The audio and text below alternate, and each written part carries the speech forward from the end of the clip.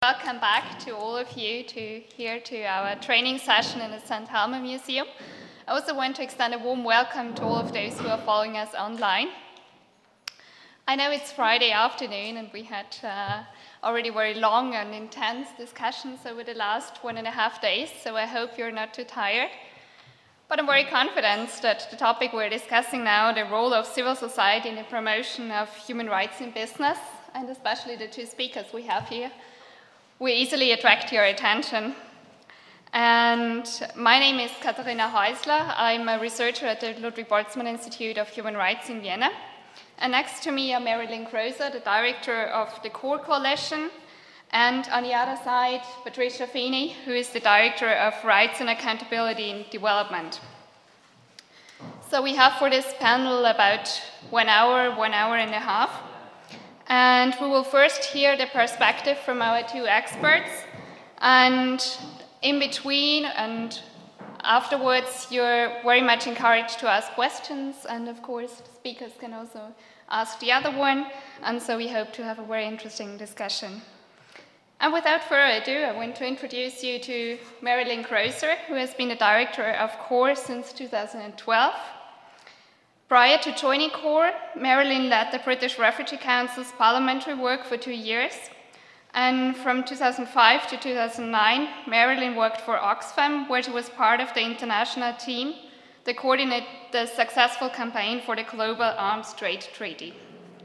So please, Marilyn, the floor is yours. Thank you very much, and excuse me, thank you to the project for the invitation to come and speak to you this afternoon. I'm going to talk about the UK National Action Plan on Business and Human Rights. I'll just briefly introduce you first to my organisation. Then we'll talk about what happened in the UK around the development of the action plan, how we and other civil society organisations participated in that, what's happened since the action plan was published, and what we've learnt from the process. So CORE stands for the Corporate Responsibility Coalition, and it's the UK civil society network on corporate accountability.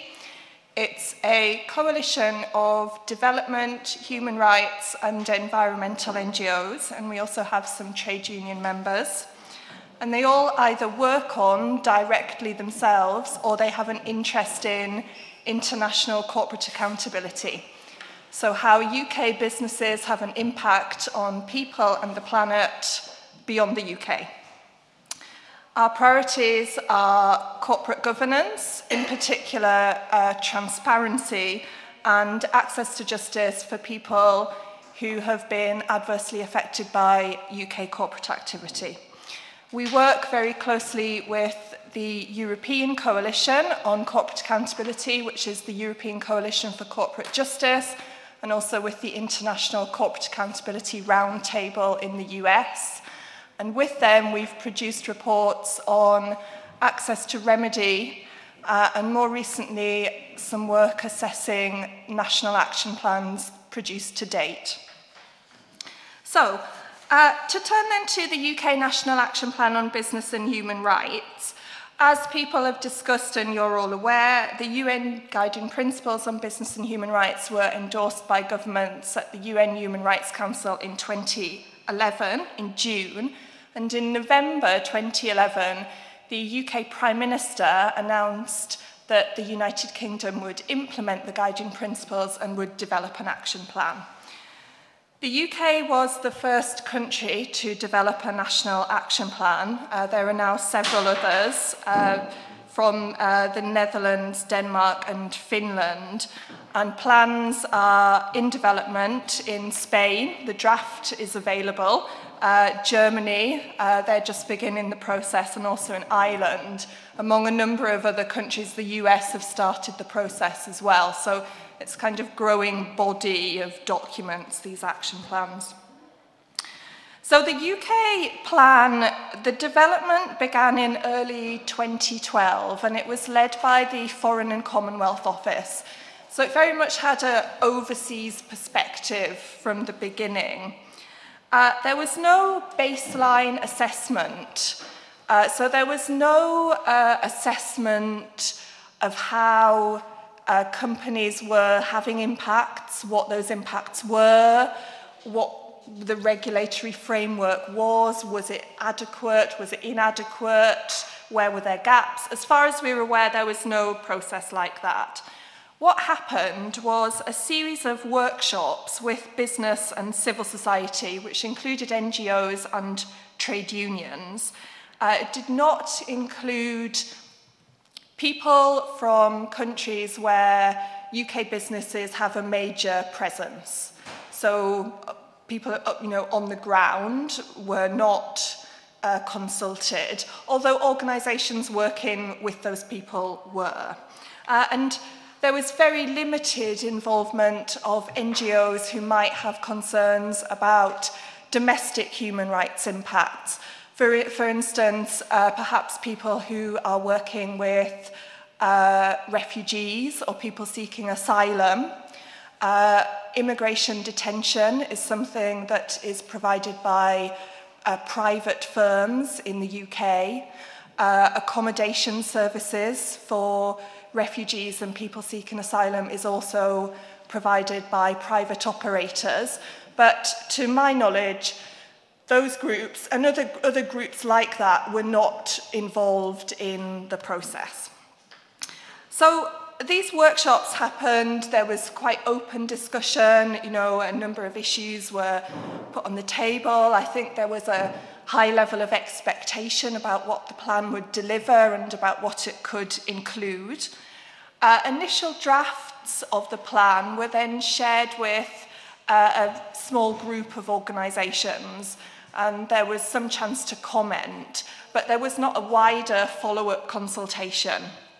So, there was kind of these one-off workshops, everyone got to say their piece. I think people were quite hopeful that something useful would come out, and then that was it, really, until the plan was published. So the plan appeared in September 2014. It was launched at a high-level event at the Institute of Directors by the Foreign Secretary and the Business Secretary. The plan is, if you haven't read it, it is available. It's quite short. There's not a great deal of detail in there. It's framed very much from the business case. So the perspective emphasises that respect for human rights can bring business benefits, which is fine. But I don't think anyone would have a problem with that. But for us, as civil society organisations, that is not the primary purpose of a National Action Plan on Business Human Rights. It's not to make a business case. It's to set out what the state will do to ensure that human rights are protected in the context of business activities. So I think that framing was not very helpful. The plan follows the three-pillar structure of the UNGPs, the state duty to protect human rights, the business responsibility to respect human rights, and access to remedy. So I'll just take you through just key points from the detail. So Pillar 1, the plan mainly lists actions that had already been taken before it was produced. So it lists a number of legal instruments that had been amended or created relating to bribery, labour standards, transparency, and then a longer list of voluntary initiatives that the UK had endorsed or promoted at the international level. So the new action plans in Pillar 1, which is the state duty to protect human rights, are also primarily voluntary approaches. As you perhaps know, the UN Guiding Principles emphasise the need for the smart mix between voluntary and regulatory approaches. For us, the idea of the smart mix seems to have been somewhat forgotten about, and we just go for the voluntary. However, there are three significant commitments in the first section of the plan. So the first was to review the degree to which the activities of UK state-owned, controlled or supported enterprises are executed with respect for human rights and make recommendations to ensure compliance with the GPs. The second commitment relates to investment agreements. So it says that the government will ensure that agreements facilitating investment overseas by UK or EU companies incorporate the business responsibility to respect human rights and do not undermine the host country's ability to meet its international human rights obligations or to impose the same environmental and social regulation on foreign investors as it does on domestic firms. And the third commitment, instruct embassies and high commissions to support human rights defenders working on issues related to business and human rights. I'll come to the implementation in a moment. I'm not going to deal with Pillar 2. Pillar 2 relates to the business responsibility to respect human rights. So it's largely, again, as you would expect, deals with voluntary approaches, which is fine. Those approaches can have value, but solely they are not sufficient in delivering on the state duty to protect human rights. So the remedy section in the plan is very short. It's just 1.5 pages. All it really says is we will review the provision of access to remedy in the UK. That's essentially it. And Tricia is going to say more about access to remedy, so I'll leave that. Just turning then to implementation of the plan. So the plan came out with fairly big fanfare. So what happened since then? It's important to understand the context in the UK. So, like everyone else, we have felt the fire of the financial crisis. And the government response to that has been that we must pursue business-led growth. That is what will, according to our government, deliver economic recovery. And to facilitate that growth, regulations must be removed where they are holding business back. So a very powerful and consistent deregulation narrative developed. So regulation is red tape. It places hurdles in the way of doing business. It's not helpful and it must be got rid of. So that's the context in which this plan was implemented. So immediately from the beginning, it's not particularly auspicious. I think that made it very difficult for the people charged with producing the plan and the officials who hold this agenda to secure buy-in from other government departments. And you can really see that, and we have seen that in our engagement with officials. So although there is a cross-departmental steering group, the people involved were they weren't high level. And there's been very limited involvement from other departments who were key to the UK's implementation of the guiding principles. So the Department for International Development, the Ministry of Justice, the Home Office, they have pretty much been absent from some of the debates. The Department for Business more recently have been a little more engaged, but we haven't seen the policy coherence that again is emphasised in the guiding principles. In the plan, there is no timetable for implementation. There are very few specific goals, so I picked a few highlights out. But there's nothing in there saying how. You know, it's very much, well, this is what we'll do. But beyond that, there's no detail on how we intend to do it. There was no named department that had responsibility. And where we are now is very little has actually happened, except for government claiming after the event that certain things that they've done are all part of the business and human rights agenda. So, for instance, we've had the passage through at EU level of the Directive on Non-Financial Reporting, which will require companies to report on social, human rights and environmental impacts. We already had a provision like that in UK law, but the EU directive will extend that to large company supply chains. Now, the UK government, since that passed, has said, here is an example of an action that we have taken on business and human rights, despite the fact that they opposed that absolutely throughout the negotiations. So it's very nice that they're now claiming it and embracing it, but really, you know, it's stretching it, you know, stretching the business and human rights elastic as far as it will go. So for civil society in the UK, and to share the learning with people here as you perhaps engage with the development of the Spanish action plan, I think we should have tried from the beginning to engage with more than the lead department on the plan. So, you know, the Foreign Office was leading the work, we engaged with them, but we, I think, should have scrutinised other departments at that stage and said to them, how are you involved in the development of this plan? Do you have a departmental position? How will you take forward some of the actions?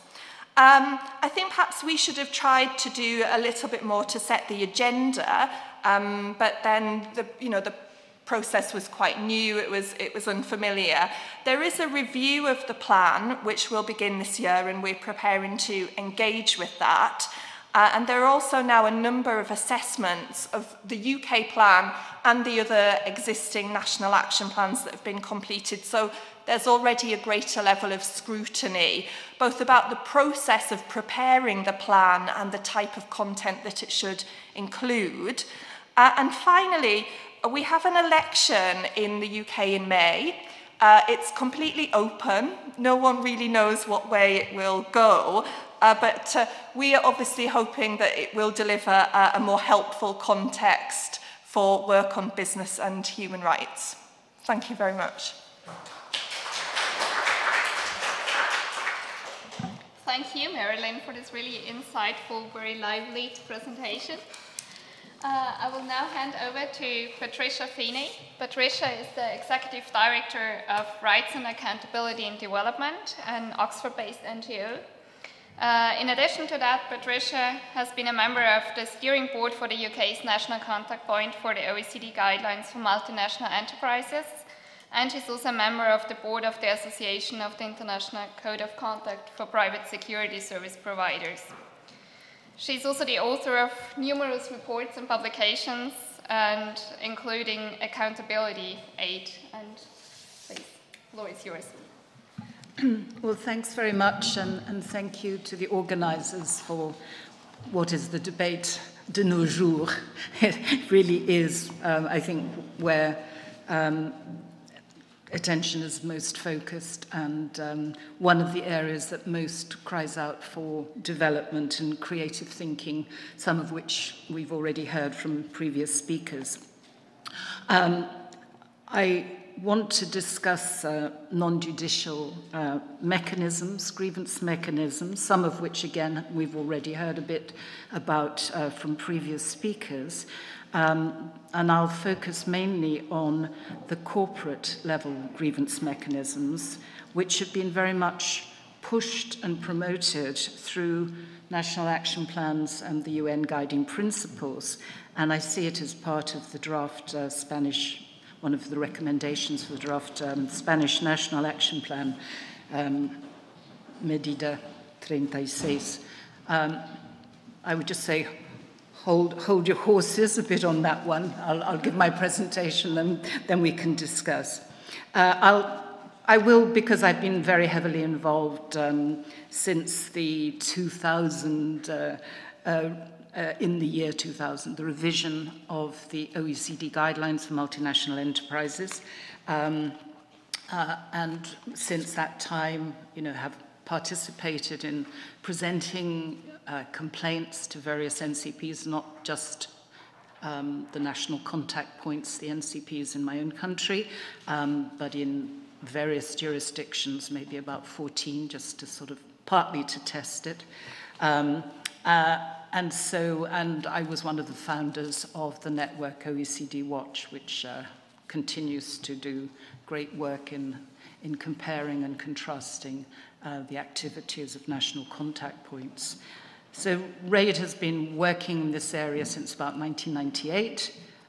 We seek redress for victims of corporate-related abuse, and that may take the form of trying criminal cases, tort actions, administrative actions using the stock market regulatory frameworks, as well as the soft law mechanisms such as the OECD guidelines.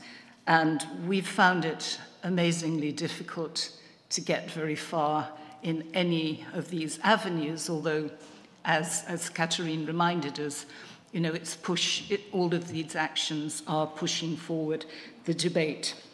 So we've been involved in looking at the arms for minerals or military support for mineral swap that was a feature of the conflict in the Democratic Republic of the Congo. And that left a legacy of unexplained ownership of lucrative copper and cobalt and coltan mines, which eventually led for a negotiation of many mining contracts in the Congo, but it was a very unsatisfactory process. We've looked at the weak oversight and the comparative ease for companies with assets, either no assets or assets of very dubious provenance and with unclear beneficial owners, to be able to list in London, which is, financial capital, which you'd think would have quite strict rules, and looking at the conflict of interest between those who sponsor these companies onto the market, and the fact that they also benefit from the companies and have an interest, and that conflict is one of the problems of the oversight issue. And as I said earlier, when I intervened, we've been involved in the responsible mineral supply chain. Just, you probably all know about the OECD guidelines, the dispute resolution mechanism, very low threshold for presenting claims. You don't have to be an affected party. So in many ways, it's very attractive for NGOs with limited means to sort of call their government's attention to a problem and seek that kind of help that they are obliged and supposed to provide. And it's been a pretty uphill struggle, with one or two exceptions, probably the leading national contact point for, well-reasoned, balanced outcomes, because all you get is a statement. But of course, we know that even that can be very powerful in the commercial context, is the Norwegian national contact point. The UK was doing quite well until a few years ago, but now I think it's sort of slipped. We had a change of team, and I think this whole idea of not undermining the competitive advantage of your own companies is pulling, you have that pull-back factor as well as the push factor, and so it's never sort of a done deal. I don't think there have been that many cases in Spain. I think there's maybe been one or two union cases brought to the Spanish national contact point, but Spanish NGOs on the whole don't seem to have been inspired to try, to make this mechanism work, and maybe that's an area for Spain and Spanish groups to sort of explore more, because even when you fail, the idea is you fail better next time and hope to make progress in that way. John Ruggie was quite outspoken about the limited impact of national contact points. And as Katharina was saying, you know, their lack of expertise in how to handle a complaint, their lack of training and skills as mediators, and yet the main focus is on mediation. Their lack, because they're often officials in the investment part of the finance ministries, they don't know the right areas of international law, so the issues that we were discussing in the previous session, you know, what kind of expertise do you need for these kinds of complex cases that are emerging through globalization. So since 2001, we've had about 200 NGO complaints filed across a number of national contact points, and there have been about 160 trade union cases, which we've been able to document. And only about a third of them have reached a kind of some sort of outcome, maybe a mediated solution of sorts, or a final statement where there's been some sort of reprimand is the most you can hope for, or recommendation. So it's not exactly the floodgates that Ruggie was always warning us about once we moved into this area. And the common faults here is, as I said, and the perception at least of a pro-business bias. And I think in some countries where the national contact point just refuses to register complaints, let alone actually examine them, there are many examples of that. And I think what you need, if you're only going to have a statement that has a power, we know it's not a judgment, then they need to be grounded, they need to be reasoned, the evidence does need to be assessed, and very few national contact points at the moment, including our own, are producing final statements of any use or quality. And then I think the costs, although it's nothing compared to real law, the costs are not negligible in pursuing a drawn-out mediation. So with the guiding principles, obviously it's produced a lot of clarity, and it's given a way forward from a kind of a stalemate that we had with the UN norms. But I think it has, our concern is that it has rather ushered in a managerial response to corporate-related human rights violations. And in the worst instances, it's being reduced to a communication issue. How do you manage the problem rather than how do you tackle a violation, have it acknowledged, and ensure that you have some deterrent so it doesn't happen again, as well as getting a remedy. And we don't have all those components in place.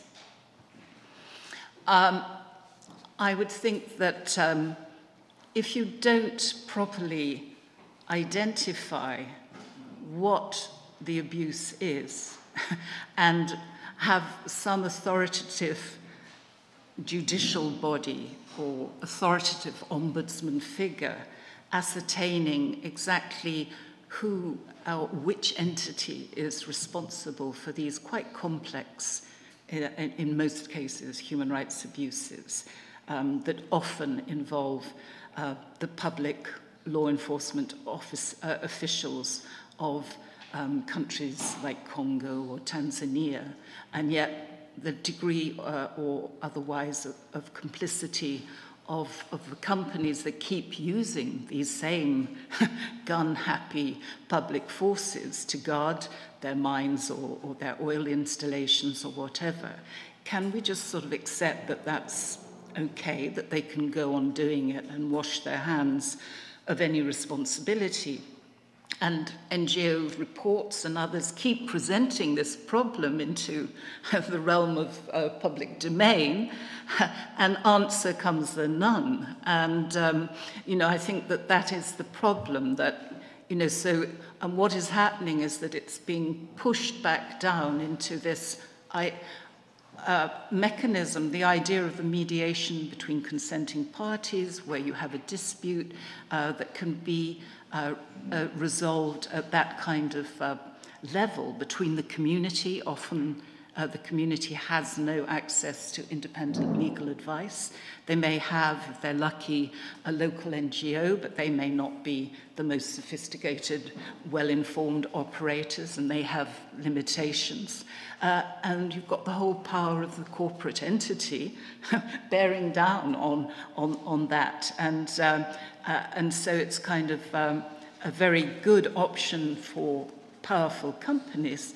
It's a much less positive outcome for the communities, but I think more important for shaping and helping us go forward in this debate about, unpicking which any kind of legal system has to do. What are the responsibilities? Where do you draw the line? What do we mean? Where is requisitioning company equipment, the use of planes, drivers, vehicles, all that logistical kind of help? Where do you draw the line?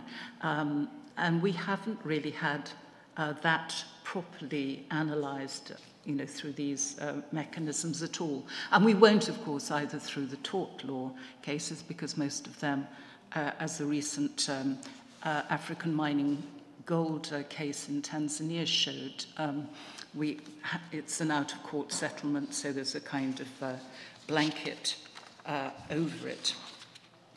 Now, why I'm concerned about company-level grievance mechanisms, we only really have two main examples of company operational level grievance mechanisms, both really from the same Canadian parent company, Barrick Gold.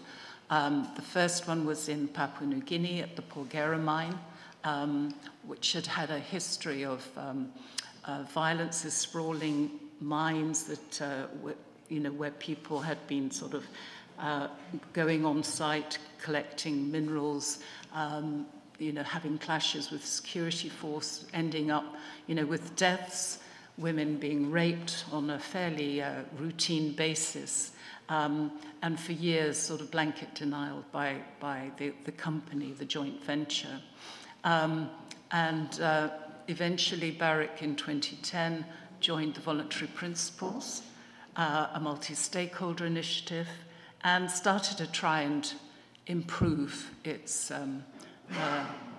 I think its human rights performance and the perception of its human rights performance. And so it set up a remedy program, they called it, to deal with outstanding human rights abuses claims against their security guards. And the idea of bringing claims involving the Papua New Guinean police was left to one side. So this was a kind of no-fault way of dealing with these cases that wouldn't go away. And so again, you had very low entry threshold into the mechanism. But there wasn't really independent legal advice. And the crucial thing with this remedy and the one in Tanzania is that in order to participate in the program, you had to sign a legal waiver waiving your rights to bring any future claim in any jurisdiction against Barrick or any entity related to Barrick in the future. And so because of the lack of transparency and oversight, there was no means of assessing whether the recompense actually was appropriate to the harm that these individuals had suffered. And of course, on the other side, you could say, well, because there hasn't been the criminal process and we haven't had to establish to a criminal degree that harm actually occurred in that way, it's a kind of quid pro quo. But it's incredibly unsatisfactory. And it's quite clear that in some cases, the amount of compensation that has been offered to some of these victims is not appropriate, is not adequate for the long-term harms. The case in Tanzania, I think, is even more troublesome. It's similar. Here this is a leaflet that African Barrick Gold assured us was widely posted up all over the villages surrounding the mine, their North Mara mine in Tanzania, which is near the Kenyan border. And the lady is saying, hey, I've got a problem. And he says, no, you haven't. Just go along to the complaints office and they'll see you right. And it's all very jolly. And she ends up with what looks like an envelope with a check in it or something like that. And anyway, we spent June and July trudging around all these villages in Tanzania. And we took this leaflet with us. Nobody in Tanzania in these villages had even seen it. Not even the people in the mine had ever seen it. We went to talk to the mine officials while we were there, and they looked somewhat embarrassed. So, maybe it's being distributed now, but it was very much, rearguard defense. They were kind of getting bad publicity. They introduced this program very hastily. It didn't have some of the safeguards that the operation had in Papua New Guinea. The only advice that the people who were coming into the program got was from a former Tanzanian High Court judge who was supposed to explain to the individuals what was in the documents they were signing, because many of them obviously are illiterate. The initial wave of people who were signed on had to sign documents that were only in English, so there was sort of double barrier. And they didn't know. Some of them, many of them, were deliberately targeted, we believe, because they were claimants in the lawsuit in the UK.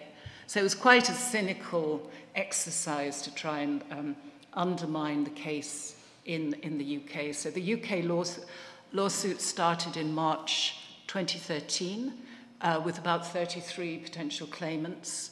They notified African Barrick Gold. This process started, and by the time they actually filed the complaint, the number of claimants had dropped to 13, and then they'd been whittled down even more over the course of the year, so that finally there was an out-of-court settlement announced just a week or so, where we had 9 claimants left. And yet the number of people who've had life-changing, really terrible injuries, there've been fatalities, or kind of loss of limbs, kind of legs blown off, because they go into the mine and try and pick up waste rock. The more adventurous youths sort of get into the pit, and the external security is the Tanzanian police, but it's not the ordinary police. It's a special riot sort of with a riot brigade, which has sort of special powers, and they're armed with these machine guns, and they're sort of they're just sort of like taking like clay pigeon shooting. So it is, and at the same time they're involved in colluding and letting the miners in, they bribe a bit, and they get 10 minutes in the area, and then they have to go. And then they start firing if the supervisors come. So how can you say that a situation that's been going on like that for 5 or 6 years is in any way suitable for this kind of mechanism, or that it should be an excuse for a company, a major and publicly listed company, to say, oh, it's nothing to do with us, we don't control the public police, and I mean, even worse in some ways, given what Marilyn's just been saying, for the British government to be saying, oh, we're going to give a talk on the voluntary principles to the Tanzanian authorities and get them to join the voluntary principles. And, you kind of get these parallel systems. So we already have international law, we already have treaty bodies. So why do we want this lesser thing that's private? I mean, the voluntary principles have existed for 20 years or more. They still haven't set up a complaints mechanism. They publish nothing about, how much violence has diminished or increased. So we only have their word for it, but think that they're contributing to improving standards, because it's totally opaque. And that's why most of the leading human rights NGOs are just not participating in it. So I think I'll probably end there, but I think we seem to be moving away from from public law, from publicly accountable mechanisms, from determination of human rights, handing it over to, I think, illegitimate private schemes that have no accountability.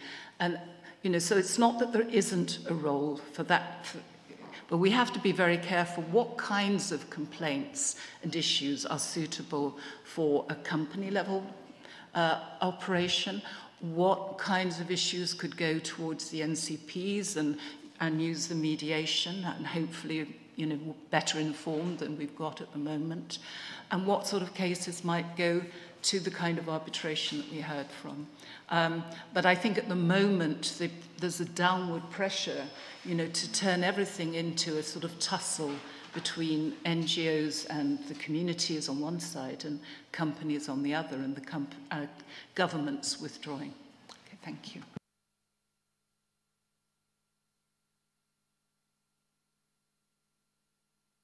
So thanks also to you, Patricia, for your very interesting presentation. And now I want to give the floor to you. If there are any questions to one of our speakers?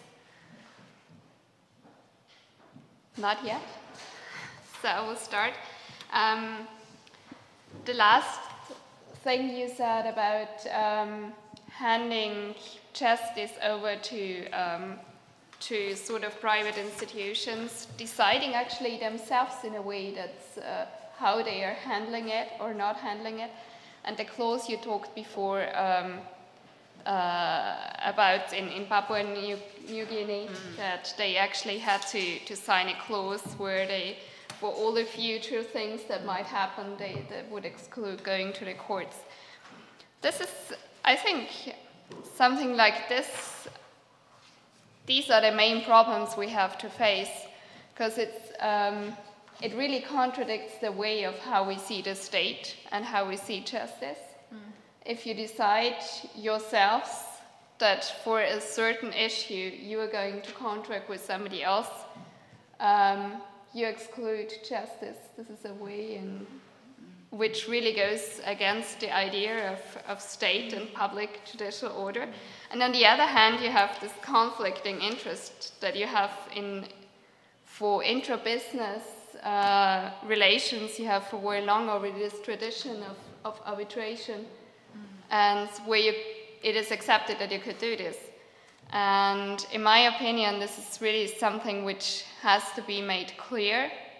And this is something, I mean, we in our research probably make that clear, but it is something which states have to make clear, and it is their duty to draw this line until which point you can decide to handle something outside courts. So this can be maybe for minor things, for contractual disputes, but there has to be a line where you say, no, this is something where at least you have to address the court, and then maybe within the court you have to, there will be a possibility to handle it via mediation or whatever, but this is, in my opinion, something where the state has a clear role in also taking its own role seriously to handle justice and its territory and maybe beyond. So this was. No, I think it's quite troubling, and I think the way that this came into the idea of operational grievance mechanisms was pushed into the the final penultimate versions of the guiding principles before they'd even done, these 5 pilots hadn't even finished. And these pilots were quite, they were selected by the Ruggie team. They didn't involve, discussions with the victims. It was only, or NGOs or unions, as far as I can see. It was very much sort of top-down. And yet on this very flimsy basis, but using this idea of it's a pragmatic approach, this is being rolled out not only in the guiding principles, but through the national action plans, and very heavily promoted, and yet without these sort of, these safeguards about, well, it's suitable for this kind of level and not for that. And I've just stepped down from the board of the International Code of Conduct for Private Military Security Companies because, again, you might think, well, for certain kinds of problems, that company-level grievance mechanism might be okay, but they pushed it into that as well. And I think all of us, think of Nisour Square, think of, they're going around, these guys are going around armed, they're supposed to be only in defensive situations, but there's a thin line between defensive and offensive. And then we're going to say that they should be the ones setting up a mechanism to deal with. It's just so fantastical and ridiculous that I think all of us as the human rights community, need to stand up and tell governments, wait a minute, that's way too far, or much too fast. Let's get it working. Because whenever it was presented by John Ruggie in the, discussions, it was all, we need this to stop small problems escalating into human rights abuses, which nobody disagrees with. So he always said it's, about running over a chicken and you could quickly deal with that instead of letting these grievances build up. But this is way beyond that. And here we have, rape. These are international, these are certainly crimes, and some of them may arguably, reach the level of international crimes, thinking of some of the cases in the Congo. So it's totally a no-no area, and we do need, I think, much more attention focused on it and a brake put on this, while allowing, some of the innovative ideas to go forward, but, in a more limited sphere. Just briefly to add, Tricia brought it out in her presentation, but in your remarks, you referred to it. What we're seeing is a privatization of standards, and here a privatization of justice, which is very deeply disturbing when you consider the seriousness of the violations. And, as we've discussed, it's completely inappropriate. First there's the question of what is, in that situation, where you have a UK headquartered company and these incidents are happening at one of their sites, what should the UK regulatory response be? What is the appropriate regulatory response? And the response of the UK government to this case has been minimal. It has been, we'll have a word with the Tanzanian government about the voluntary principles. Really, as far as we're aware, nothing further. Now, just to give an example, I was reading yesterday about a flood that had occurred a few years ago at a Welsh mine where 4 people were killed, four workers. Now, as a response to that, there was an investigation, a health and safety investigation, and then there was a criminal prosecution.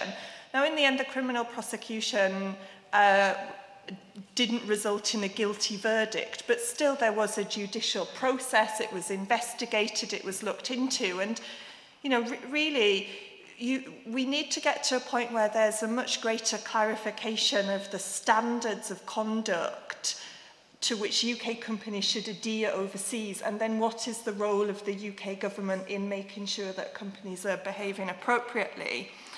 And then for us, this case is just such a powerful example of why access to justice in the UK is so vital.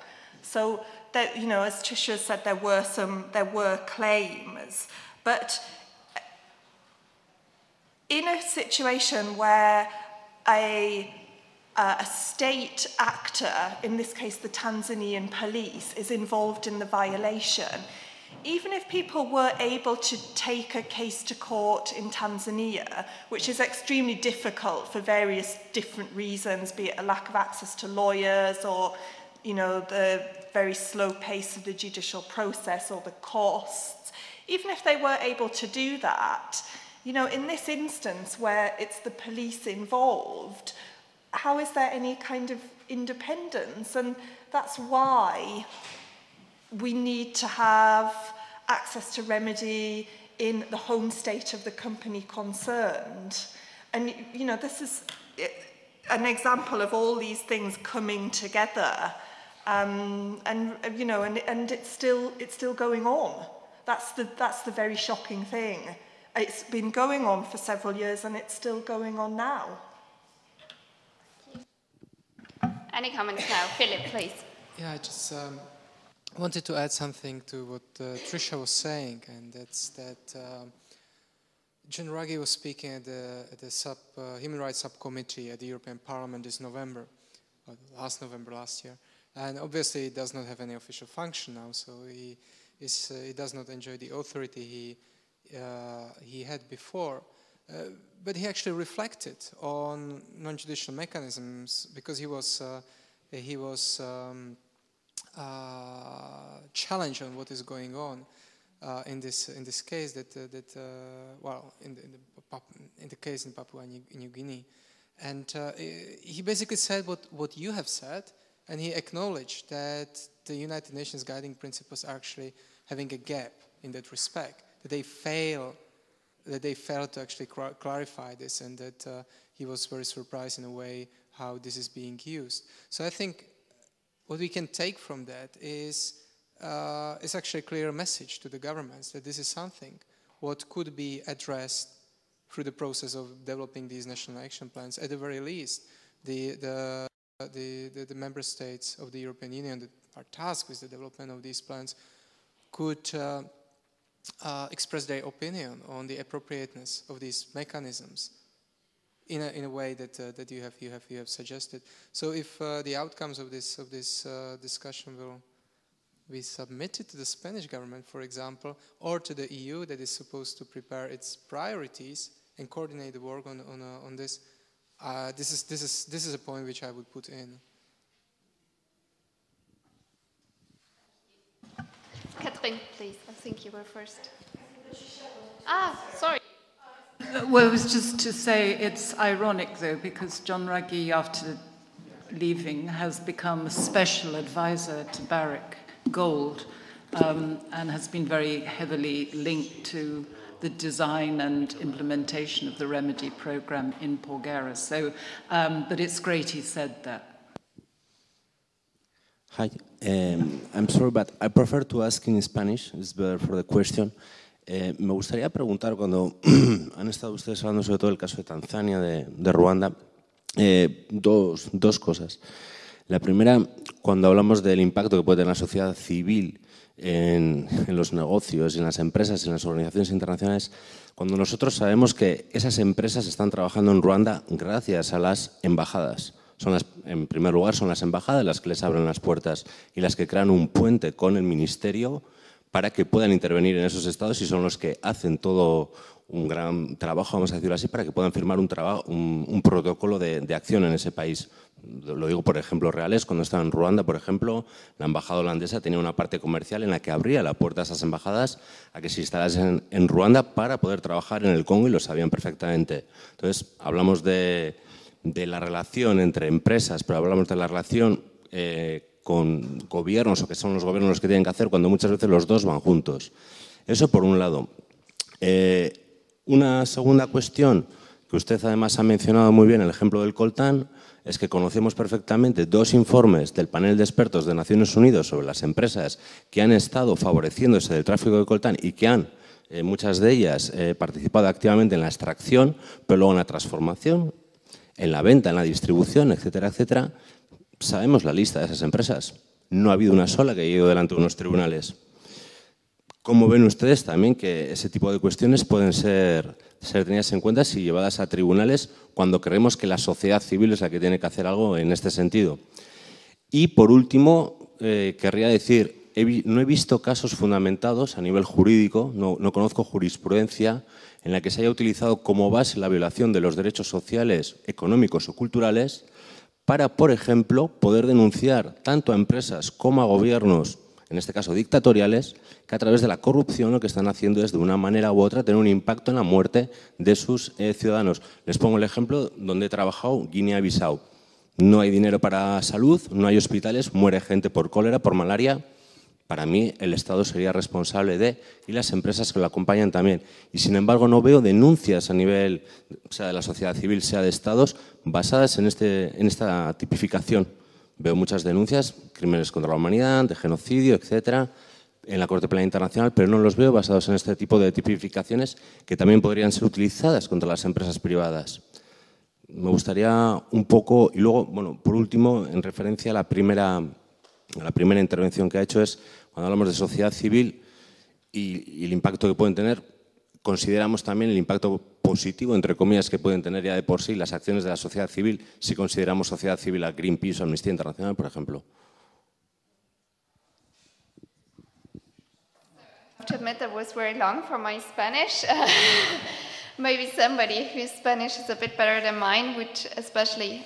I think I can wrap up the first question, but if anybody volunteers for the second one, or... Yeah, I can. But yeah, I think, but not everybody in the room speaks Spanish, so maybe... I'm sure you could do it better, though. So you go ahead.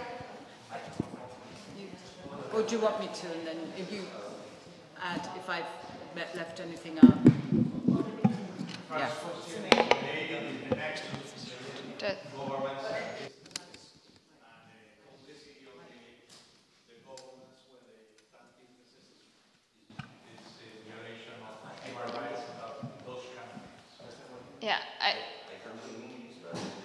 Yeah, I think the first question was about it, so that the embassies there also facilitate the access for businesses, and so it's also kind of a complicity.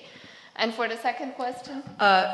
There was several UN expert panels that reported during the wars in the Congo that involved Rwanda and other countries, and very much showing the links, the commercial interests, and the use of coltan and the smuggling of coltan, and the fact that it ended up being used by our major industries abroad, Apple, Boeing, you name it.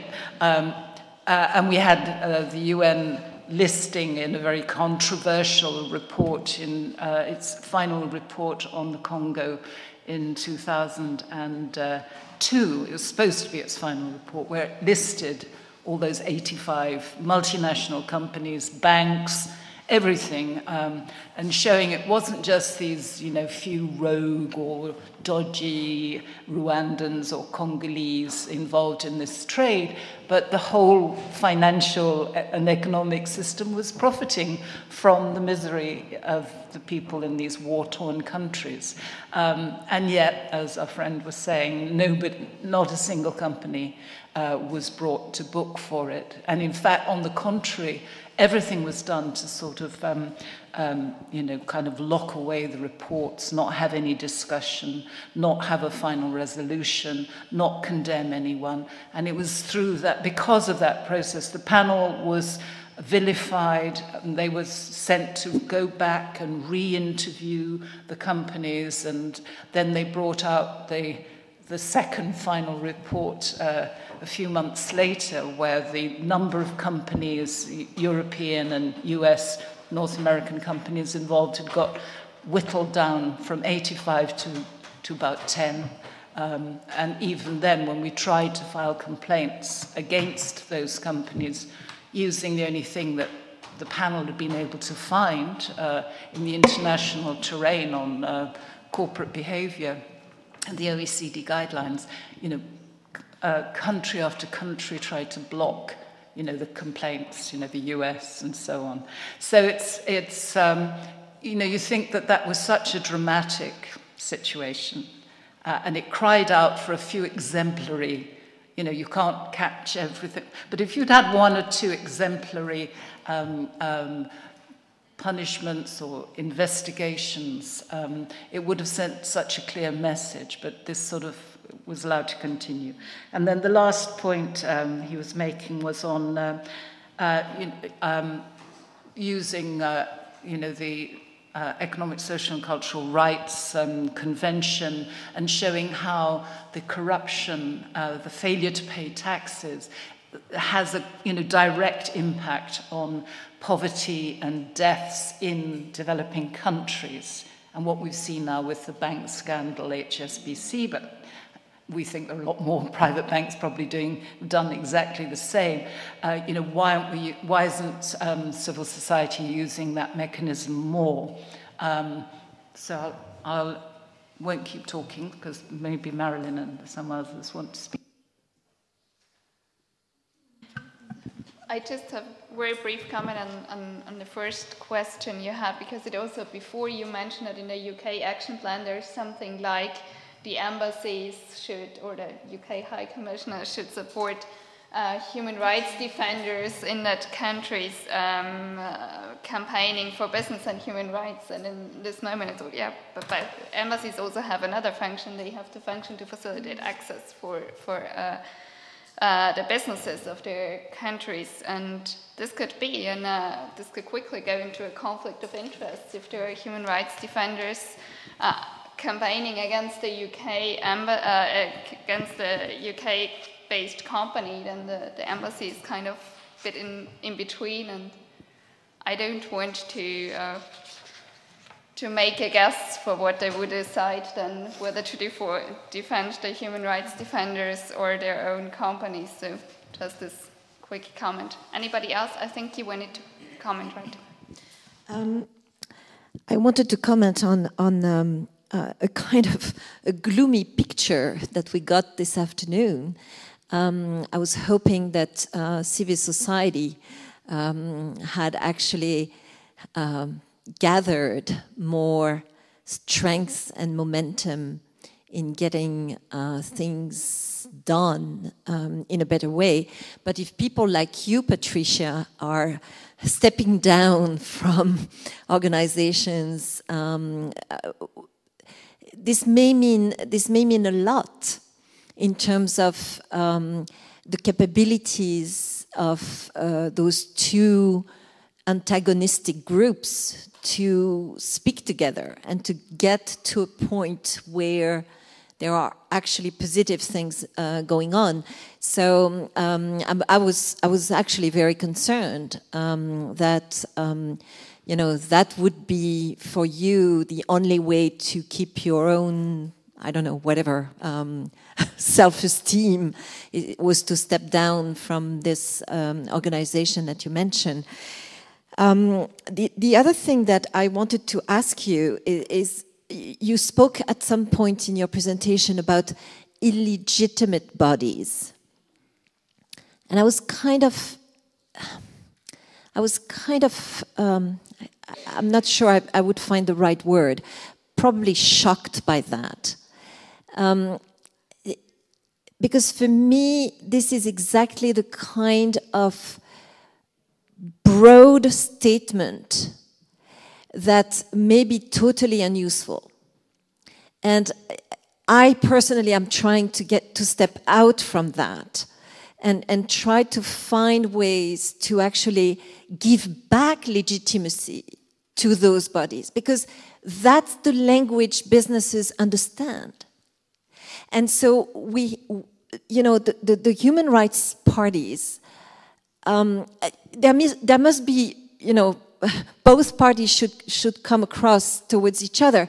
But if human rights bodies are not finding a way to start speaking some kind of a common language, then we are going to keep the situation as it is, and it is totally unsatisfactory, if I hear you correctly, you know, with the examples you have given. So I am trying to, and I don't have any solution for time being, of course, but could you elaborate on this? Why do you consider, I mean, do you consider those bodies to be illegitimate per se, or because the processes in that particular case were not appropriate? Because if that's the second possibility, then there is room for improvement. So perhaps that's the clarification that I would like to hear from you.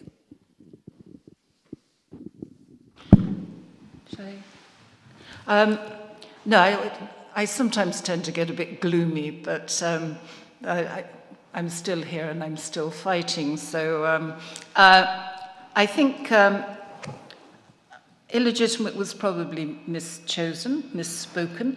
But I think when we're talking about human rights, which has, you know, its own history, it's supposed to be victims focused, and it's about sort of redressing power imbalances. You know, it's protecting the defenseless against those who exercise power.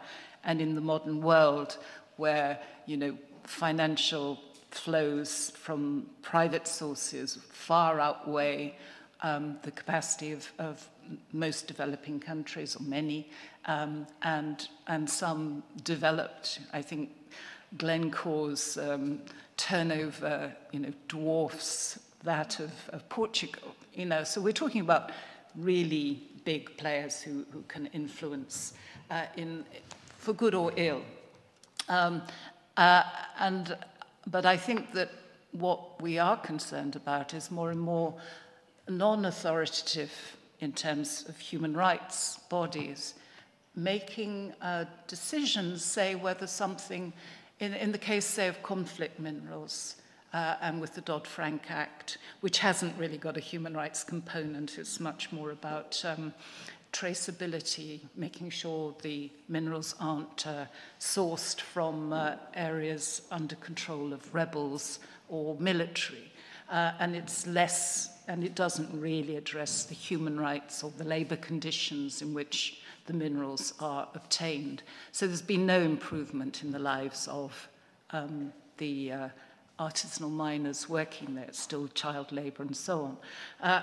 And when you go to the OECD meetings where this is discussed, you have a US, well, they call themselves an NGO, but they're consultancy, and actually they're very much an arm of USAID, and they are deciding, because they're working with the tin industry, and all the reports from the audits, the private auditors who are auditing this system, and whether the tagging of the minerals is being done well, and if any minerals are being smuggled, all of that is quite well covered. But when it comes to, you know, the fact that every single mine site in the north of Katanga that had been validated as okay by for the purposes of Dodd-Frank and the OECD, is full of young children, pregnant women, digging for minerals in the hot sun in absolutely appalling conditions. And then they said, oh, well, this is a very big problem and it'll take years. So why have you validated it then? Or, you know, there's something dishonest, fundamentally dishonest about it. So it's more like, you know, if it had gone to the Committee on Economic, Social and Cultural Rights, or if it had gone to the Committee on the Rights of the Child, they would have had a different view, and they might have come out with some better proposal than what's being offered and provided as a solution. So that's what concerns me. And then with the privatized mechanism, the multi-stakeholder initiatives, or so-called, very few of them are genuinely multi-stakeholder. So the private military companies, the ICOCA, is very new. It's the newest one, and it's got probably the best laid out code. That's why I thought it was worth working on. And my reasons for stepping down aren't You know, it's partly it's very demanding of one's time, but, you know, the industry is just refusing, particularly the UK private security. They see it just as a competitive advantage. Unfortunately, it's been sold, the business case has been sold, oversold. And so to get them in, they've been told, well, if you sign up, oh yeah, we said there'd be oversight, but we didn't really mean it.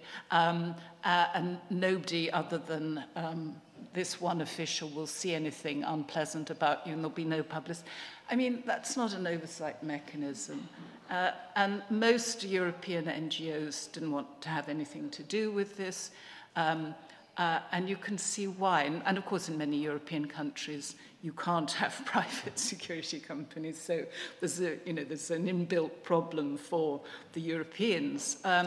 So if you can, you know, and the voluntary principles has hardly got any real, they've got a lot of consultants because these mechanisms can't function really. So instead of spending money in setting up these parallel and weaker and private systems with no transparency and accountability, why isn't some of the money going into, well, some of the ideas that we've heard today, you know, like having funds that, you know, could help victims go to arbitration or, you know, sort of improve the mediation through NCPs, whether you use outside mediators or train a group of officials. So there are other more useful ways for limited government funds, and it's very frustrating to see so much emphasis has gone on training and bringing the companies up to speed, and I feel the victims have been left way behind. They're still where they were 10 years ago. Do you want to comment on it? Yeah, I will briefly, just to answer the question about are we very gloomy? I mean, for me, it feels like we're reflecting the reality, which is a rather unfortunate reality. I was at an event in Oxford and on a panel with someone from a diamond company, and I, gave the presentation, and the person from the diamond company talked about what they were doing, and someone said, and I subsequently reflected, well, that there are still so many problems despite the UNGPs, and someone said, oh, it seems very polarized, and that's because we're still seeing very serious problems. NGOs who have experience on the ground are still seeing very serious problems, and I think we mustn't allow the UNGPs and frameworks that emerge from the UNGPs to create a means by which irresponsible companies just carry on business as usual, wrapped in this kind of cloud of language that sounds very good, part of these multi-stakeholder mechanisms or part of a code of conduct that, sound like they're moving things forward when actually nothing is really changing. What the GPs have done for us from an advocacy perspective is given us a way in to talk across government and engage with government and say, well, this is what you really should be doing. And just one point to mention that hasn't come up, I think, at all, is the vote in the Human Rights Council in June last year in favour of the resolution to create a binding instrument on business and human rights. Now, whatever you think about that, it's certainly given the interest in the guiding principles and interest in what real implementation might look like, it's shaken things up. And I was in Geneva when those discussions were going on, and state representatives were saying, what more can we be doing on remedy? What more can we be getting the working group to do? We know the forum, the Business and Human Rights Forum, hasn't been very effective, and how can we address that? And it did all of a sudden, I think, make them see that people are serious about addressing the enormous power imbalance between communities and these massive multinational companies that are having adverse impacts on people. Now, how that will play out remains to be seen. But I think, you know, there's a huge interest in seeing, well, where have the principles taken us to? Where can standards further be elaborated in a way that is helpful? And where are there gaps that can be addressed by further developments in international law? So broadly, from what, you know, just to kind of go back to where I started, you know, the question about polarization, that vote was something that was presented as, this is going to polarize everything. And actually it hasn't, because there's now a growing consensus that a binding instrument can add. And people are thinking about where can it be uniquely useful. And, you know, that's a very important development. Thank you. Please, you want to answer on that? Or, yeah. No, just a very quick thought. Sorry, I didn't see you before. No, it's okay. I'm really happy with the things that Patricia said now, because it's put it in the center of the discussion, the effectiveness or no effectiveness of the access to remedy, to focus on the victims. That is the point, because we have been spending a lot of time for decades talking about this, and the final goal is obviously prevent the human rights violations and give effective access to remedy to the victims. So the point in the question is, okay, guiding principles is, well, for me, it's a good framework, a good reference, put in order different concepts and different responsibilities. But the point is, obviously, is there are not many people knows about that, and very, very few is try to implement it seriously.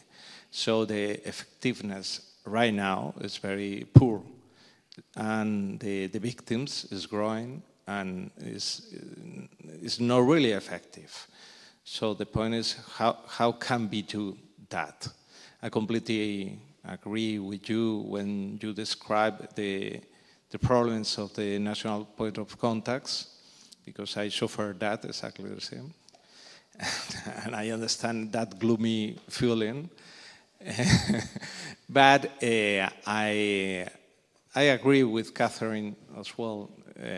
Maybe that should be the second reason. Okay, in that way that doesn't work. What should be improved to be more effective? And I very aligned with your message that not the illegitimate of the instrument, but obviously when we have to face grave human rights abuses, maybe there's other instruments, more legal binding, that should be more effective. Is that the message from my side? I think that all the remedy is a system. Obviously, if there are positive incentive from the binding instruments, will be more effective the voluntary systems as well. Thank you. One or two more. Can I say something about the project of the convention? Because I worked on this a little bit. First of all, you have to analyze the votes in June 2014.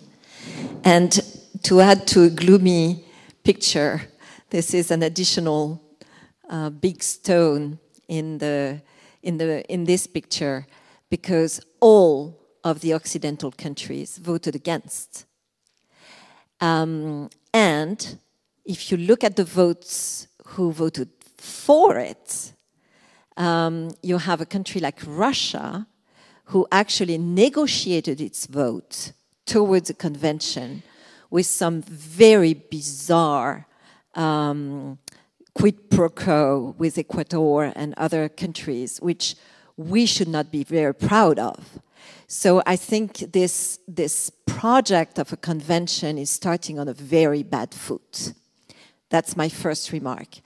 My second remark, which is a bit more hopeful, is that in fact, I would totally agree with you that that exercise of a convention could indeed make the picture a bit better if we are focusing on what I call procedural issues, what are the missing dots within the picture of international law. But my third remark is going back to the gloomy picture, because remember, to negotiate a convention in the world in which we live, it's at least 10 years, and then ratification is going to take 50 years. So I'm going to be long dead before we see a convention that is in practice, and that is not a very happy future.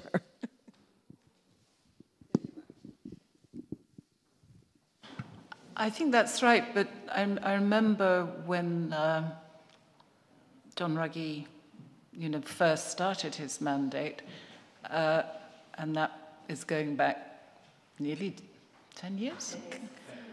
So he was saying, oh, well, it would take too long to develop a convention. But, it is a process, and it's going to, whether we're talking just about the GPs and really getting that internalized and finding our way through, well, what's the appropriate forum for this kind of problem, and what sort of skills do the people who are facilitating it need. That is not a simple process, and maybe his magic was making everybody think it was, and so this got through. So but I think the problem with the absence of even the attempt to have a binding treaty has given comfort to companies that don't want to change, that they profit and they benefit from cutting corners and not worrying about child labor or, people dying because they're not paying any taxes and so on, or helping corrupt officials siphon off their money through these vehicles in the British Virgin Islands and places like that. Then their corporate lawyers can come to me and Marilyn and other civil society people say, nobody, agrees that, there are any human rights obligations on business. So we do hear this. So I think even if there is work beginning on what will be a long process, it will start to redress that, make it harder for those sorts of companies or those legal representatives of those companies to argue that with as much conviction. Is there anybody who wants to ask a final question or comment? If not, I would like to thank the two of you for your really interesting discussion, and to all of you. And I would like to now give you 5 minutes to just get out and get some fresh air, and then please come all back for the final round. Thank you. And I put a few papers and documents on the back ledge there, so to save me having to take them all the way back to England. Please take them.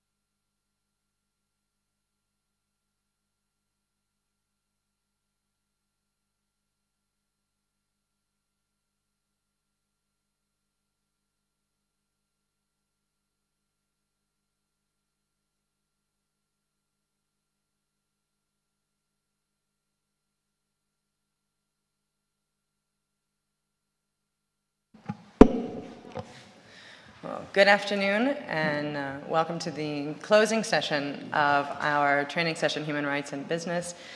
It's been 2 days with a diverse amount of topics, diverse amount of expertise, diverse amount of problems, and also, and I hope this is the note we end on despite the gloomy question of the prior panel, hopefully diverse amount of solutions.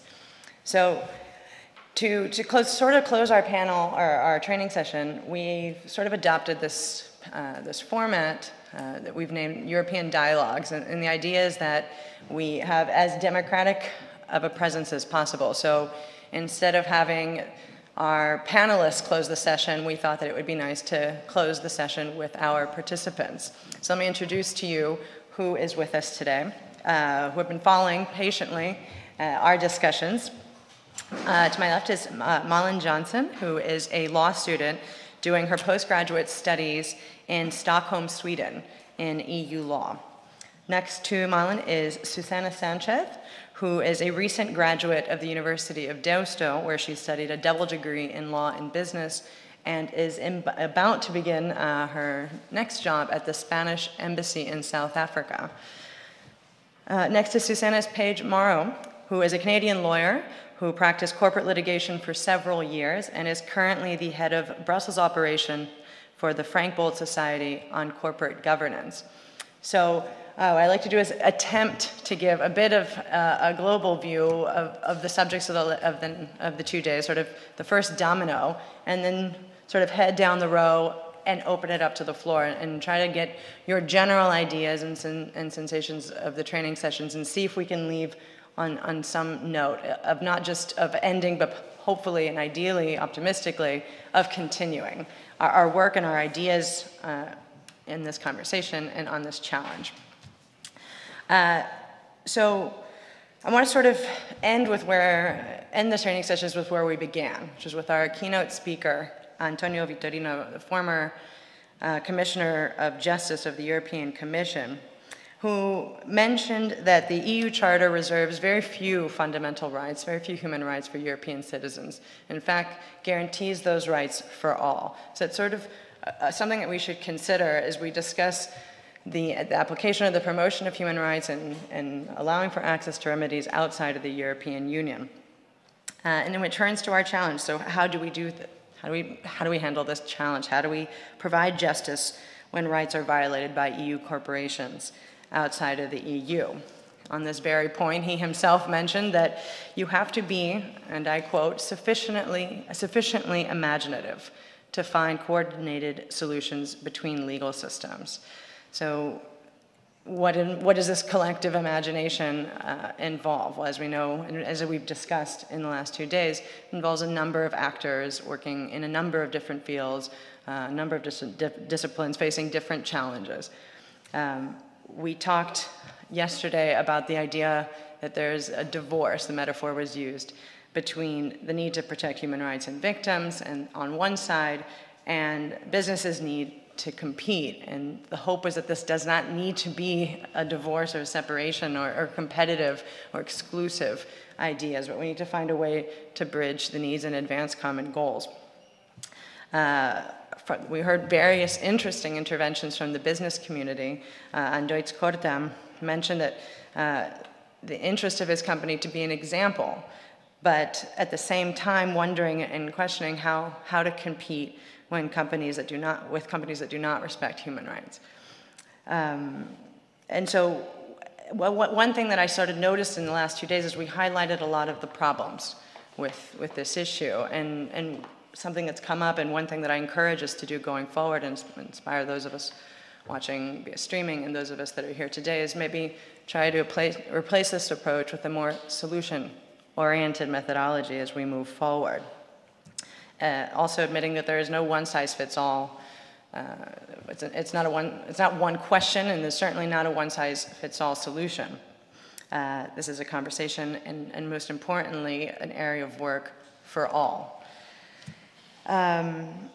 So this is sort of an idea to sort of move down the panel to begin with, trying to give some cohesive idea to our discussion. And I'd like to really hear from those of you who were listening. What were your impressions? What stood out? What are you thinking? Marilyn, I'll start with you. Yeah. Well, firstly, thank you for sending me the invitation, which made me come here quite spontaneously. For me, it's been a very interesting day with many interesting and instructive presentations concerning different topics in human rights and business. Human rights in business, as we've seen, is a global issue, which makes it important to have these kinds of conferences where different people from different countries can meet and discuss to keep developing the protection of human rights. I myself found the session on non-judicial mechanisms very interesting, and it made me think and realize that my knowledge is actually quite limited on alternative dispute resolutions, and also the time spent in teaching these matters is quite little, I would say. And therefore, I believe that training sessions like this is a great initiative that should be taken seriously and supported. Professor Katharine said that she didn't want to start preaching about the appropriate dispute resolutions, as she called them.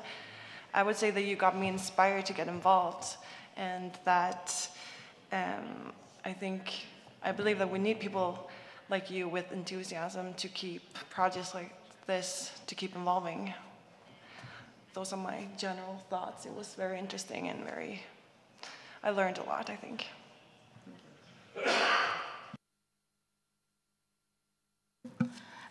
Good afternoon, everybody. As she has told just now, I realized that I have a very whole of knowledge, but I think that we have been speaking about what can we do for avoid violation of human rights and what have to do the government or ONGs. But in fact, I think that we, the citizens, we can do many things for avoiding these problems. I'm living in South Africa, and there are a lot of policies to avoid racism and human rights violations. But the problem is not also the government, what are they doing, but also the people. I have been rejected from many companies just because the color of my skin. And in contrast, I have been paid more than 3 times the salary of a black person.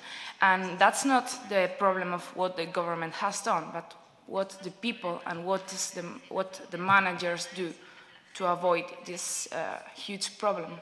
And it's not the government, it's us.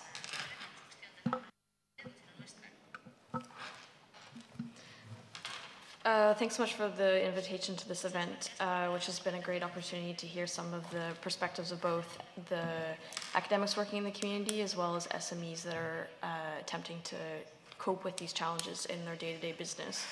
As someone who worked in Canada working with primarily larger corporations, but also some smaller ones as well, I think what became apparent to me working there was the disconnect between the external legal framework and the understanding of both, business practitioners or business leaders, obviously, but also in-house counsel, in that they were perhaps aware of sort of some of the,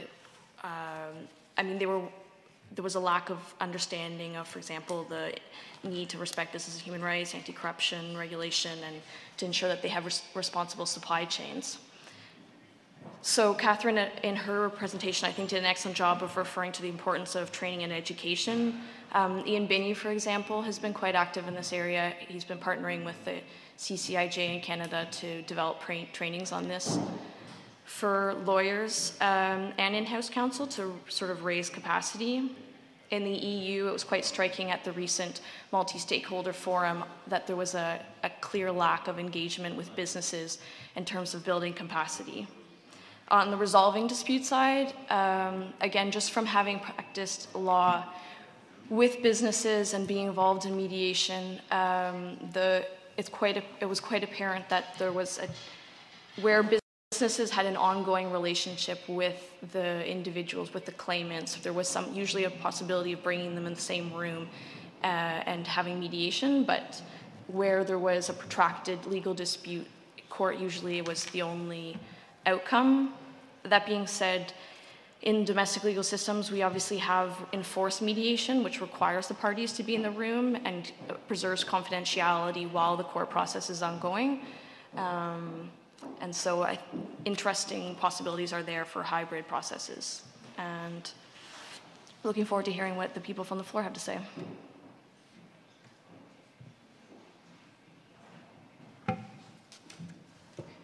Impressions, thoughts, remarks, doubts, concerns?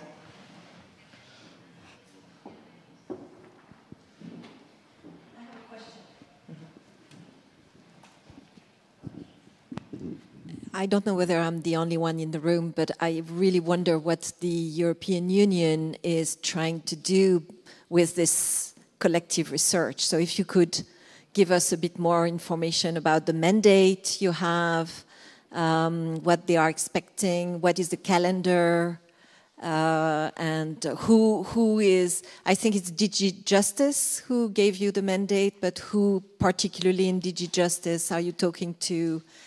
Are the people aware of those issues and so on and so forth? I mean, a little bit more background. I'm sorry if this has been done the first day when I was not here. Just forget about my question. No, it was simply done very generally on the first day, but to give a bit more background about our work and our work with our local partners as well. So we have a mandate from the European Commission, DG Justice, specifically the Civil Justice Action Grant, to do a 2-year length project with 3 work streams into research, into training, and into dissemination.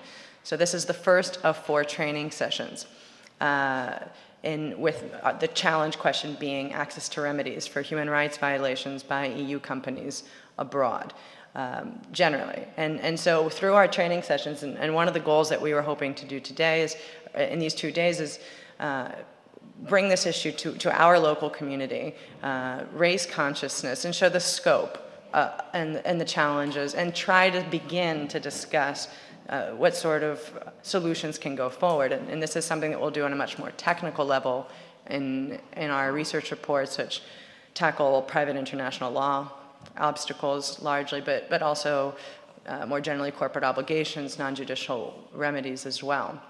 And dissemination. We also are very fortunate to have local partners and patrons. The Foundation for the Cultural Capital of San Sebastian 2016, our hosts today, the San Telmo Museum, who are also very invested in European challenges and have given us this format of which this training session forms a part of, European Dialogues, which is where we use cultural spaces, the museum particularly, to bring these pertinent issues to the local society. I think one of the, particularly with the European elections last year, there was a lot of discussion in our local community here in the Basque Country, in San Sebastian in particular, about the distance of Brussels from this community. And I think this distance is, well, real in certain senses, but also perceived. And so one of, I think, our responsibility as people that work in policy and in law and in culture is to bridge that gap and to allow for accessibility. This event, for example, is free. We're streaming. These videos will then be available online, and not just through our project web pages, Human Rights and European Dialogues, but from the Cultural Capital Foundation, from the museum. The idea is to sort of bridge this distance, this perceived distance from European issues, to make these issues real, put them front and center in the hands of a local community, and hear back, which is specifically what this platform is for, which is why I know that it's always nerving to speak in public, particularly for people in this community, but we would like to change that culture, and not just here, but in other places as well in Europe, that a European citizen, regardless of where they live, has a voice, and it's as relevant as anyone else's. So we want to encourage that kind of new citizenry moving forward. I don't know if that answers your question, or maybe it goes beyond into an idealist category, but that's what we're trying to do here today. So on that note, I want to hear from anyone that's present with anything to say.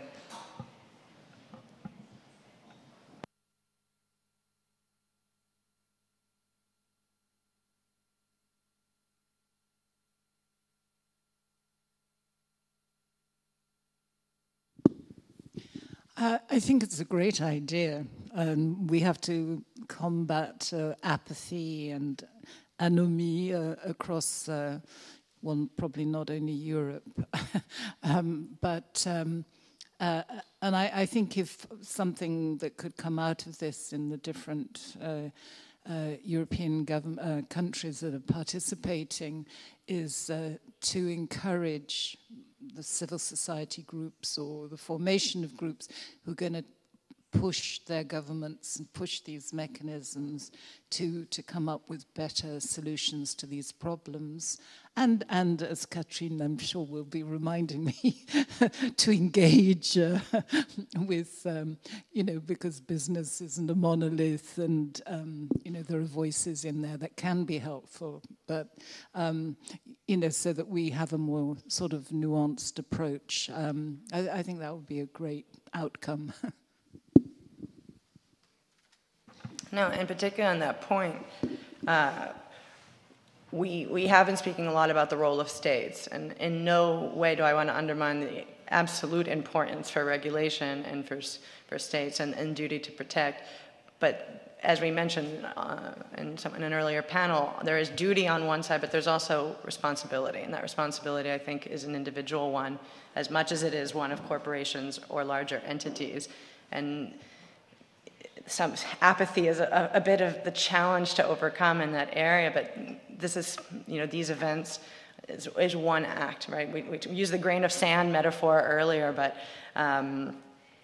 there is something we can do, small or large, and it's at least, if nothing else, creating a dialogue on these points is something to do. Catherine, you had a point.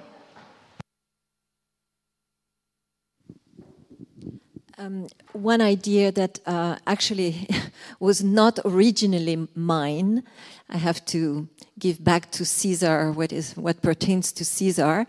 I attended the third forum in Geneva on business and human rights. And at the end, the last plenary session, a very young lady, very young, even younger than you are, all the four of you, came out and took the floor. She was very brave because in the big, Geneva room with everybody there. And she said she is a business law student.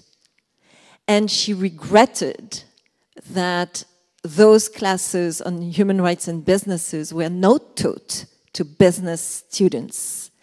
And I took that idea back to my school and proposed to my colleagues to open my own seminar on business and human rights, which is now taught only to human rights students, to open it up so any student in the business stream could actually register for credit to the seminar.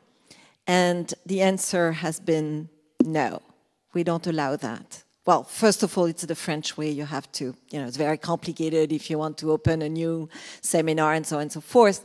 But there was absolutely no interest from my colleagues in the business stream to actually start a dialogue on this. So I'm not taking a no very easily, as you probably all know by now. But I think we have to continue to do that. But I think this young lady had exactly put the right nail on where it is. So perhaps that's the one thing we could suggest to the European Union, but that would not be under the justice, that would be under the education, whatever stream they have, to actually fund special chairs in universities around Europe to cater to students both in human rights and business, together, in the same room. Because it starts there. If those young people are educated in this way, then, we can build on that. I don't know if we have three that have actually studied law. I don't know if you want to speak to your experience with legal education, and obviously in very different countries on that point. Maybe just briefly, going back to the first point about the way that is currently structured in the EU. I mean, I think what's fascinating working on corporate governance right now is that for understandable reasons it's housed within, well, it's been moved actually into DG Justice with the current commission. And the CSR, on the other hand, is under DG Growth. Even the name, the change of name, implies that the focus is strictly on economic growth. And so the focus is exclusively on CSR as being voluntary. And any hint of external regulation is deeply discouraged and not a point of conversation there. So I think as long as it's currently set up in that way, it's quite difficult to have a discussion about the smart mix between voluntary versus external regulation. On the other hand, with the curriculum, the issue of curriculum reform is critical for business schools, obviously, and there's been a number of initiatives working on that. So 2020 is working on business school reform. I think there's also a lot of discussion about law school curriculum reform because students leave with understanding of corporate governance and company law that is extremely shareholder-centric at the expense of employees, communities, environment, etc. So I think a business and human rights seminar would be critical and quite important, but I think also the risk is that only a very small percentage of students that are already sympathetic to that will take those courses, predominantly female is the reality.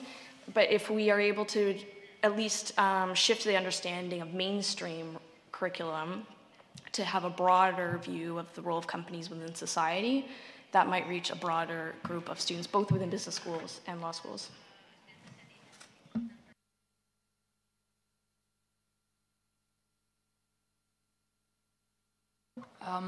Well, I studied law and business, and known in one of the both degrees, I never heard anything about human rights. Well, in one subject, yes, the one that Katharina taught me in the university, but the rest of all, human rights weren't in my subject. All was benefits, rights, what's forbidden was not. And human rights is something that is over there, lost in nowhere.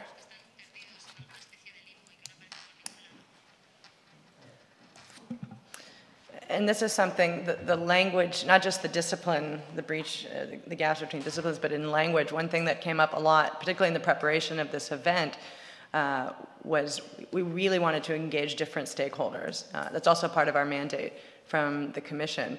And one thing that was very difficult was to convince the business community that this was not only, well, the relevance was somewhat noted, but their direct implication, having something to say, was something that was convincing work, effectively. And what was interesting is when they did come and they did participate, which I thought was a really valuable intervention, and I appreciate their participation very much, they began to see that there is a connection. The problem is the language that we use to discuss these issues between lawyers or policymakers and the business community is very different.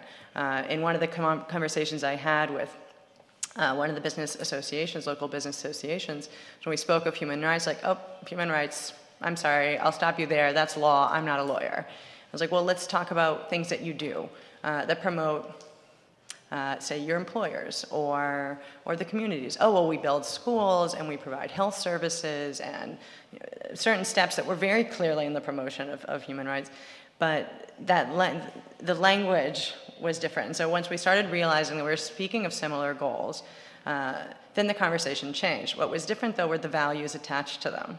And so I think there's work as researchers and as we form our recommendations to be very conscious of the language that we use and who is our target audience, and to be as inclusive as possible. And that means maybe being a bit more generous with our approach to these concepts. More comments? Philip.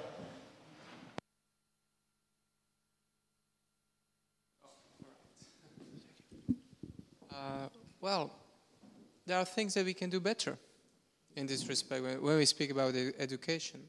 Is there a textbook on business and human rights? Is there a textbook on CSR which wouldn't be, meant for public relations people, but that would be meant either for law students or business students?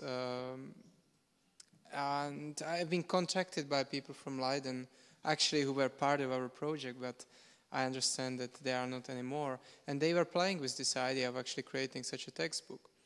So maybe that may be something for the academic community to work on.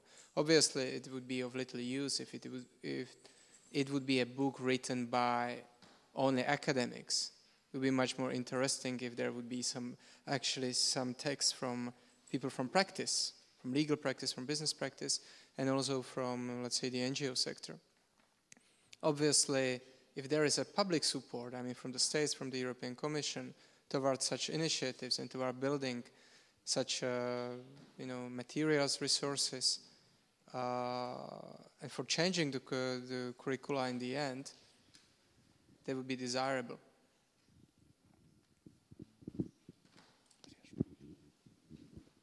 I appreciate that. There's a common theme that I'm picking up from a lot of the comments, which is things that we can do, practical steps that can be taken, whether it's drafting of a textbook or a curriculum change or redesigning. More ideas on that point from any of the participants or those of you sitting here. Any practical steps that we can take? Just a really small one is our own project will be coming out with a handbook. So again, I think having texts that are written at different registers, from everyone from academics to CSOs to members of the community to, that are working directly on business and human rights versus ones that are not but may come into contact with these issues, and then just to have a starting place for a reference that they can then, if they wish to, they can know where to go for greater information. That would allow, I think, the project to hopefully hit a greater number of people across a spectrum of interests.